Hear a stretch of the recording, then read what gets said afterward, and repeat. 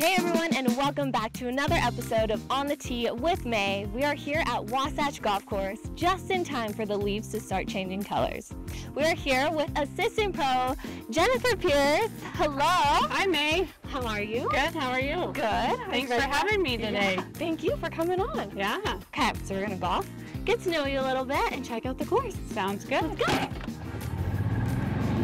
Thank you so much for coming on. I know, I heard that Wasatch Golf Course is the busiest golf course in the state. It is one of the most popular golf courses in the state for sure. Yeah. Well, thanks for taking time. Yeah. For the busyness. So we pride ourselves in playing year-round and in 4 hours or less, hopefully. We space our tee times 12 minutes apart, just so that people can get around. We used to have the plague of the 5-hour round. Yeah, yeah.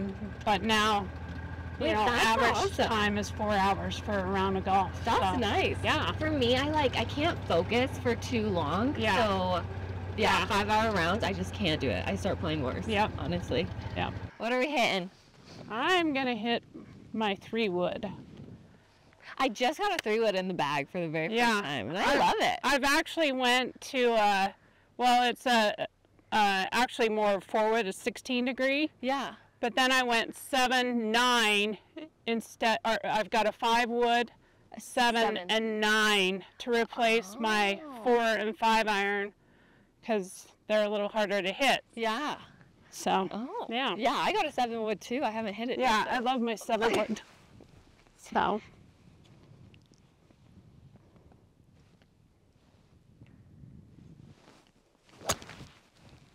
Perfect. Got lots of hilly lies up here on the mountain course. I like that. But sometimes you get lucky with the hills help you. Yes. How long have you been working here?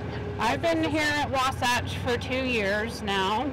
So. What's your favorite part about working here? Well, I grew up here on this golf course since I was a little kid. I started playing here when I was 8 years old and took some lessons from Bruce Summerhays when he was the head pro here. And then my dad was the state park manager, and so we grew up literally at the top of the driving range. It's right there. And and I remember going out and Sunday afternoons finding golf balls up here on the mountain course, and just lots of good memories here. And when the job came available, I was like, I got to do that. That's a dream job for me. So that's awesome. Lots of history. Yeah. You know? Mm-hmm. Yeah. Yeah. It was like a full circle thing. Yeah. Coming and working here. So you want me to tell you the distance? Okay. No, I'm just saying my 3-wood and just hope for the best. Whack it and hope it goes. And hope. Nice. I hit that pretty good. That was really good. Yesterday I kept topping I'd take that one any day. So there's a mountain course and a lake course. Correct. Which is your favorite? Well, I personally enjoy the lake course. Just the setup down there suits my game better, and that's where I like to play. But our most popular course is probably the mountain course. Most people want to come up here, and especially this time of the year when the leaves are starting to change and it's really pretty. Yeah. And the views that you get up here on the mountain course are amazing. Yeah. And the course is in really good shape right now. Our maintenance crew does an excellent job of keeping the course in great shape. So yeah, it's lots of fun. That was really good. That's okay. Par 5. Tell us a little bit about your background and stuff. When did you start golfing? You grew up here on the golf course. But... Started playing when I was 8, just kind of for fun. I'd go out with my dad. And then I played a few junior golf tournaments when I was younger. But then in high school, we didn't have a girls' golf team. And so you had to play with the guys. when I was in high school, and I decided to play volleyball. Loved volleyball, basketball, but I really took up the game again when I was older, after I got married. So in my early 20s, I started playing at Park City in their league and met a bunch of great people and worked over there for Bob Rudd. So many people in Utah know Bob, and he was the head pro when I worked there, and worked there for a while and played in the ladies league. And probably my best rounds were when I took third place in the state am over there at Park City. And then so I just started playing a lot more and having fun again. And that's when I was like, okay, I think that I want to make this a career possibly and turn pro.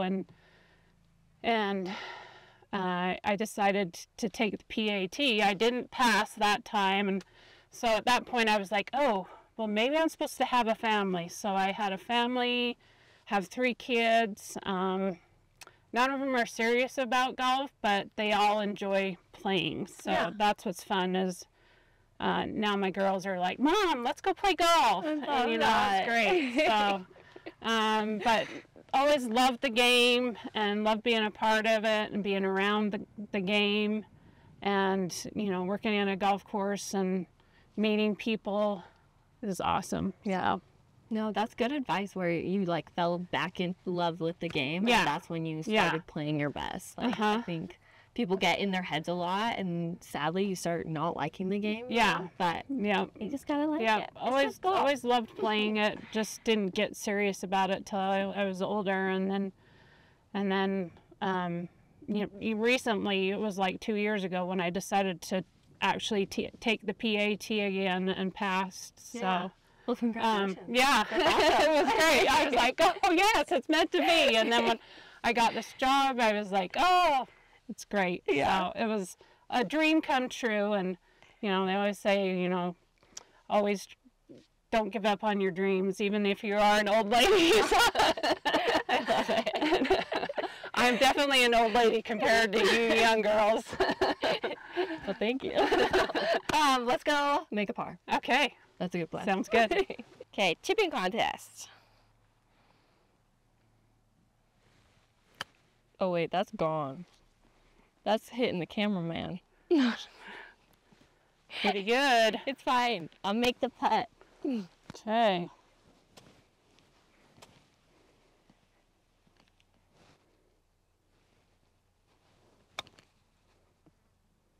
See, that's what I wanted to do. Dang. Chipping is probably the best part of my game. Is it? Driving the ball and chipping the ball. I think chipping is the worst part of my game. So I might need a chipping lesson, honestly. Okay. You can make that putt. She hasn't watched all the episodes. If she thinks I'm going to make this putt. Where do you think it's going to break? Right? I think this is going to go right a little bit, yeah. Okay. It's a little downhill. Just tap it in.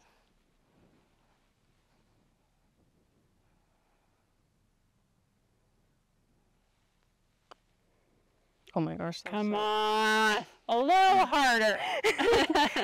I'm just a baby. Yeah. All right. Nice. Good up and down. Thank you. Next hole. What has been your favorite memory on the golf course? Well, it was probably when I was 8 years old. I was golfing with my dad and a couple of his friends on the lake course, and we were on number 6. I hit my first ball in the water, but teed it up again, and then got it in the hole. And to me that was a hole in one, but it was actually a par. So that's a mulligan. That's yeah. Technically, take a mulligan. Can I have a mulligan on that one? Is that lucky or unlucky, Yeah, I know. Well, at 8 years old, you're cool. Just excited. And everybody that was playing golf remembers that that day. Yeah. Have you ever had any hole-in-ones after that? Yeah, in fact, last year I was out playing with a couple of friends, again on the lake course, and number 8 on the lake, I got a hole-in-one on that hole. So the lake course is your lucky course. The lake course is my lucky hole. And the other hole-in-one I had was in a practice round at Oak Ridge Country Club in a practice round for the state am. So that was kind of cool too. That is cool. Yeah, but that's it, just 3. What's been your best score on the lake and the mountain? The lake, I think my best score is like 71, and then up here is about the same on the mountain. Same. But my best score ever was a 69 at Davis in a tournament, so I was pretty proud of that. It's a little wind in our face. Wind in our face. 147. Yeah. Got my 7 iron. What was that? Do you like wooden tees or plastic tees? I'm fine with either. Picky. I think I prefer wood on the par 3s. But, yeah. No, same. Yeah. That's it. I'm too broke for wood tees. Because you like break them so much. Yeah.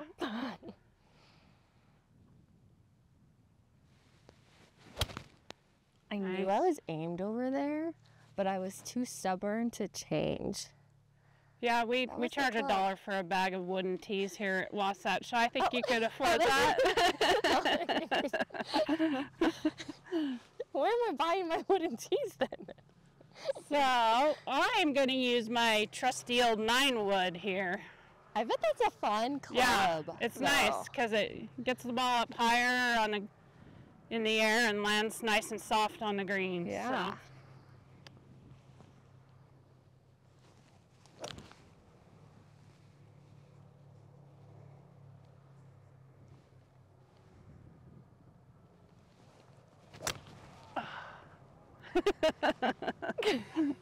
Wait, it's not. Oh, never mind. It got caught. It got caught in the rough. What's your favorite part about being an assistant? Well, here at Wasatch. Mostly it's just working with the people. I do spend a lot of time behind the counter checking people in and, getting them out on the golf course and kind of making sure everything's running smoothly. But I also help with the ladies league and running that. We've grown it. We've got our 18-holers play on Tuesdays in the morning, and then we have a 9-hole league that I started last year, and they play on the evenings on Tuesdays. And so we have about 45 members in each group, and so it's grown. That's pretty big. It's nice. That's awesome. I also like the 18 and then the 9-hole separate groups. Gives a chance for those people that have to work during the day. They can come and play, 9 holes in the evening, and so it's been really successful. And I think it's a good starting point for people that don't want to jump into a competitive scene playing 18 holes. They can start with 9 and see if they like it. Even Mm-hmm. That's cool. Yeah, I like it. I might join. Yes. Fix your ball mark, folks. Yes. You do it like this, and then a little tappy tap tap. Little left. Little left foot. How do you have so much control with it? Like mine is just like, I think I have noodle arms when it comes to my chipping. Just repetition over and over. Okay, if this goes in the hole, everybody owes me $10. Come on. Break. Good putt. Okay, nobody owes me $10. Are you a pin in or pin out? I like the pin out. Okay. Yep. I'm a pin out person. So.